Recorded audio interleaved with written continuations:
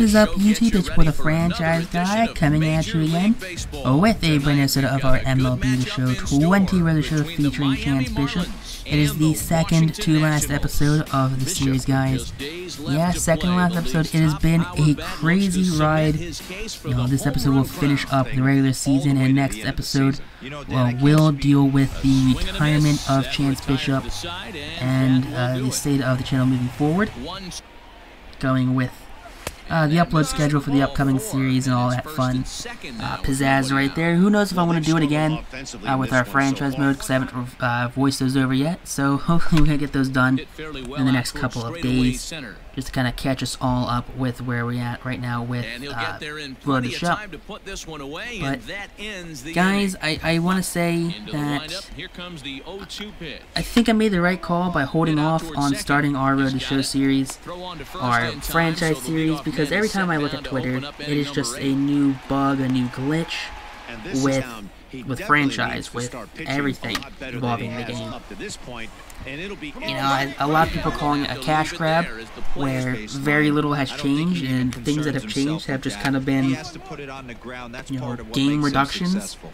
They took things away, they took out year-to-year saves, so, you know, right now, if year-to-year saves weren't taken out, Ryan Rosters would have already had probably a version, you know, 1.7 out or 2 out, or, you know, I think one year he made an update to his roster like 3 times in the first, you know, 72 hours, 48 hours, you know, because people kept making complaints. It's like, oh, why is this player not here? So he, you know, go back and they'd add that player and they'd update it. Goes, well, now this player's on 2 different places, and so he had like, I think 4 versions out in the first 72 hours. It was insane. So then like the next comes like, I'm not doing that. You know, we're gonna, you know, hold off. We're gonna wait a couple days, put our roster out, so we don't have these same problems. We're not gonna rush it to be like a day 1, day 2 roster. So I think giving them some time to, you know, work on the roster would probably be best for everyone. You know, it allows people to add players to the vault, to go forth and kind of just really do what they can do best, to, you know, bring the, you know, the replayability of the game back by adding in all of these players, and just by waiting for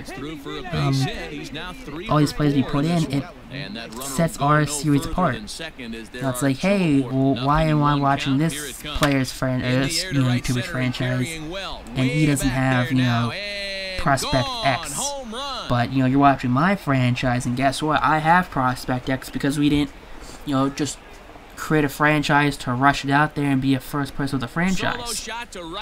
You know, nothing against those guys. If those guys want to do their franchise and not worry about, you know, prospects. Now some people like to, you know, build their stuff through the draft and have all, you know, the creative players and trade away their players and all that stuff. You know, good for them if that's their style of playing. But I like to play baseball in a, you know, a style where it's like, hey, I'm using the prospects, I'm using veterans, I'm using a mix of both, you know, and we're, you know, doing the best franchise I can possibly do, that I find entertaining, that I find, you know, fun. And, you know, I feel like I want to try and bring realism to it too. You know, do I always hit that realism factor? Absolutely not. You know, do I think in our Phillies franchise, I think some of the trades we made were super realistic?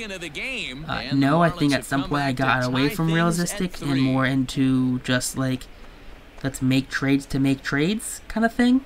And I know definitely in the off season we got away from realism. You know, we brought in like Luis Severino just to have just an insane pitching staff between, you know, our top 3 guys. And I mean, Luis Severino was a great pickup for the Phillies.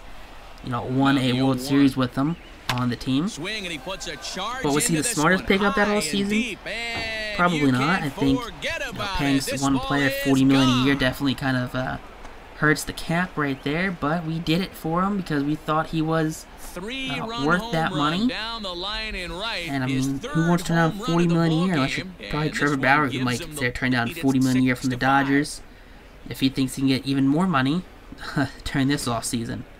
But I think a team like we're going into with Seattle for our 21 franchise, I think you want to have the ability to play with all of the prospects, because that just gives you the biggest opportunity to do what you want with your franchise.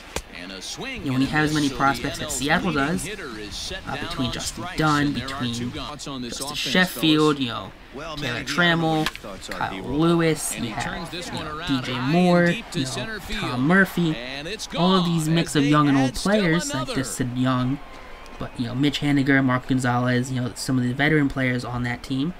You have a huge, you know, you have two different styles of playing that series. You can win now, and you can, you know, use your veteran core, and you can trade your prospects and add to that veteran core. Or you can do you can just do what Seattle does and build up draft stock. Build up, you know, not draft stock. Actually, you can't build up draft stock in franchise mode for baseball, but you can build up, like, just, you know, prospect depth. You know, you trade, you know, one prospect who's not panning out for two prospects, and hopefully one of those two prospects pans out, but then you just turn one into two, and then you turn two into four, and then you just kind of go from there, and you build a system for success based off of, hopefully, you know, some key trades. You know, do you want to bring Seattle to a World Series in year one? Trade away Julio Rodriguez, trade away Kyle Lewis. You know, bring in more established players, bring in the Chris Bryant, the Trevor Stories, and you go from there. Or you can play the long game, and you trade away your Mitch Haniger, trade away your Mark Gonzalez, you trade them to teams that need outfield help, teams that need bullpen help, teams that need, you know, star rotation help. You bring in their young players, and you integrate them with your young players, and then you just kind of look to the fold and see what young players pan out, and you just kind of recycle the rest into the system. And you just look to build from there. So I definitely think having a series where the rosters are as realistic as possible is the best opportunity for everyone and every series on YouTube. So I think definitely waiting is the best call for us currently right now, and it's kind of my decision on doing it. I mean, I think possibly there's also drawbacks of this. We're not putting out new content, and I'm only assuming the views on this series are going to suffer. You know, like I said, these are being voiced over on the 19th of April. This is going to come out sometime in May. I believe it's coming out the first week of May. So I mean, I know the views are going to suffer on this series. They're going to probably be half, if not worse, because, you know, like, I think, hey, I can watch, you know, brand new content on a brand new game, or I can watch, you know, old content that was voiced over weeks ago and uploaded on YouTube and just kind of put there. But it's in a weird spot right now with, you know, what could have been right, what could have been better, what could have been wrong. I definitely hope that going into the show 22, they bring back year-to-year saves, so I think that definitely helps with streamlining everything, making everything more easily and readily accessible for people to make content. Because if you ask Ryan Rosters what his goal is, I guarantee he's going to say to give franchise fans, to give baseball fans that authentic feeling of playing a baseball game, developing their young talent, playing with the prospects they want to play with, and just absolutely dominating a series, a franchise, and changing their favorite franchise around. One text on YouTube though. Peace out. Rock on. Super classy. Have a great day.